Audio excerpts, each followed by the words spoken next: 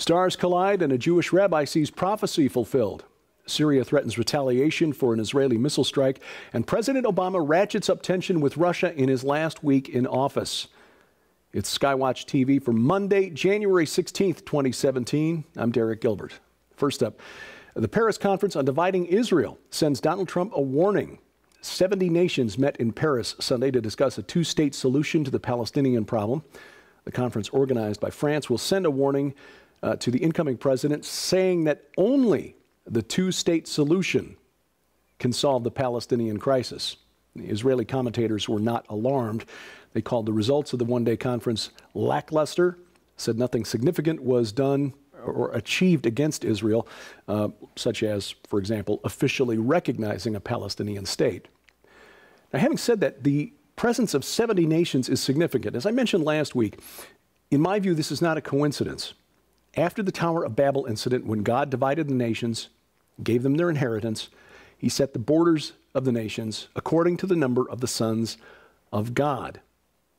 People at Babel declared that they didn't want to serve God directly, so he said, okay, fine, you deal with my subordinates, lesser Elohim, sons of God, B'nai Elohim, who then set themselves up as gods in their own right and demanded worship.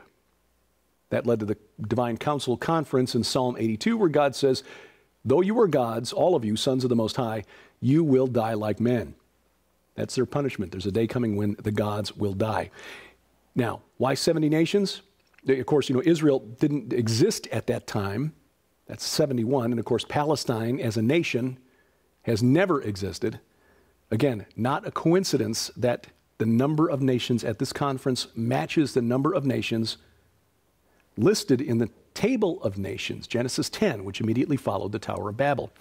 Now, having said that, Mahmoud Abbas, pretending that he's president of an actual nation, was at the Vatican last week to establish the Palestinian, embassy, because the Vatican has, in fact, recognized Palestine as a de facto nation. And a spokesman for President Abbas said moving the U.S. Embassy from Tel Aviv to Jerusalem, the U.S. Embassy to Israel, would, quote, open the gates of hell, end quote. But Pope Francis, 2 years ago, called President Abbas an angel of peace. The outgoing director of the CIA had some harsh words for incoming President Trump on Sunday. Appearing on Fox News Sunday, John Brennan questioned the wisdom of Donald Trump sharing his thoughts with the world via Twitter, suggesting it could have an impact on national security and hinting that Trump doesn't know what he's talking about when it comes to foreign policy. Trump replied, as you might expect, through Twitter, pointing out that on Brennan's watch, Syria and Ukraine in particular have been disasters, and then asking if Brennan was the one who leaked that fake news report, allegedly from Russia, linking Trump to a rather disgusting incident in a Moscow hotel. Unsourced, unverified, untrue, fake news. This begs the question, is the intelligence community in the United States trying to derail the Trump presidency before it even begins? Trying to hamstring him so they can continue their long-running Cold War against Russia? I mean, let's face it, their reason to be, their raison d'etre, is to confront the old enemy. If relationships between Washington and Moscow warm up, many of the guys who are being paid by the intelligence community suddenly would have no reason, there'd be no reason for their jobs any longer. So, are they so desperate to keep tensions high between Moscow and Washington that they would try to derail the president that they are supposed to serve? And if so, how far would they go? Time for us to take seriously the biblical command to pray for our leaders in government. Speaking of fake news, the Washington Post caught in another story. On Friday, they reported that Trump fired the commander of the D.C. National Guard, General Errol Schwartz. Now, this is an important post because the commander of the D.C. Guard heads up the military presence during the inaugurational ceremony, the inauguration coming up this Friday, of course. According to the Post, General Schwartz's termination took place during the oath of office ceremony. In other words, he could see the troops out of the armory, but he wouldn't be there when they came back. Well, the Post quietly changed the story in Sunday's edition. The fact is, the commander of the D.C. National Guard traditionally submits a letter of resignation to every new president about to take office. That gives the president the option to accept or decline the letter of resignation. In this case, incoming President Trump decided to accept the resignation of the commander of the D.C. Guard. However, what the Post didn't report was that the Trump transition team asked General Schwartz to stay on through the inauguration so as to facilitate a smooth transition, to make sure that the National Guard troops there to keep security during the inauguration didn't have to change commanding officers in the middle of the ceremony. General Schwartz decided to quit, and then he went to the press to tell his story in the Post, eager to make President-elect Trump, look like a fool who doesn't know what he's doing, ran with the story before they had the facts. Fake news. The United States posting troops to Russia's western border on a permanent basis for the very first time. American troops rolled into Poland Thursday, something the Poles have wanted since the Soviet Union collapsed in 1989. The question is why President Obama ordered this now, a week before he leaves office. You might remember that during the presidential campaign in 2012, President Obama mocked Mitt Romney for calling Russia a threat to our national security. Now, for the record, I agree with Mr. Romney. I have no illusions about where Vladimir Putin's loyalties lie. But provoking Russia unnecessarily is flat stupid. And doing it a week before his successor takes his place could be interpreted as President Obama doing something he doesn't have to finish. In other words, petty and spineless. And proving what many of us suspected all along, the Clinton Foundation is shutting down the Clinton Global Initiative. This basically confirms that the only reason wealthy donors and foreign governments were giving money to the Clinton Foundation and the CGI was to buy access to Bill and Hillary. Now that Hillary's not going to be president, donors are closing their checkbooks, and 22 people will soon be out of work. Coming up, Syria warns Israel of payback for an airstrike near Damascus. That's straight ahead on SkyWatchTV. Recently, SkyWatchTV held a No Fences Tell Your Story writing contest. After hundreds of writers submitted their inspirational stories, 10 SkyWatchTV judges worked together to narrow it down to 10 beautifully told accounts in the brand new anthology, Learning to Lean. Right now, when you purchase Learning to Lean from the SkyWatchTV store for only $19.95, you'll also receive absolutely free Living a Supernatural Life. Find out how to live in the reality of the supernatural realm, attuned in mind and heart to God's kingdom, coming in power through the Holy Spirit living in you. Plus, we want to help you tell your inspirational stories, so we're also including free a brand new, beautiful spiral-bound personal journal. Put to pen and organize your chapters, thoughts, and outlines, or use as the perfect Bible devotion companion for jotting down your favorite scripture verses. Altogether, this Learning to Lean anthology special offer holds a retail value of $55. Now for only $19.95 plus shipping and handling at SkyWatchTVstore.com. Be inspired as you learn to lean on God's miraculous grace at work in our lives today with the Learning to Lean anthology special offer. Syria blamed Israel Friday for a rocket strike near a military airport west of Damascus. It's warned the Israeli government of repercussions, didn't exactly threaten a military reprisal.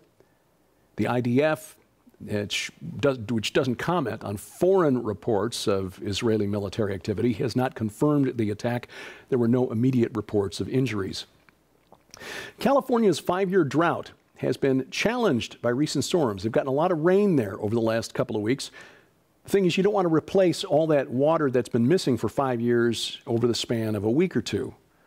An 80-foot deep sinkhole opened up in northeast California last week. The 50-foot wide crater popping open just behind a car dealership in the town of Grass Valley, California. That's about halfway between Sacramento and Reno, Nevada. Another sinkhole about 15 feet in diameter opened beneath a building a few miles northeast of there in Nevada City. The man who wrote The Exorcist, William Peter Blatty, has died at the age of 89. The author and filmmaker passed away last Thursday in Bethesda, Maryland, of a form of blood cancer. The movie version of the film was arguably, at the time it was released, one of the most frightening things ever put on film. A story loosely based on the exorcism of a boy known only as Roland Doe.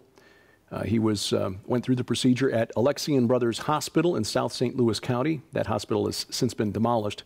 His family lived in a home in North St. Louis County, a community called Belnor, where a television program performed a live exorcism on Halloween night 2015.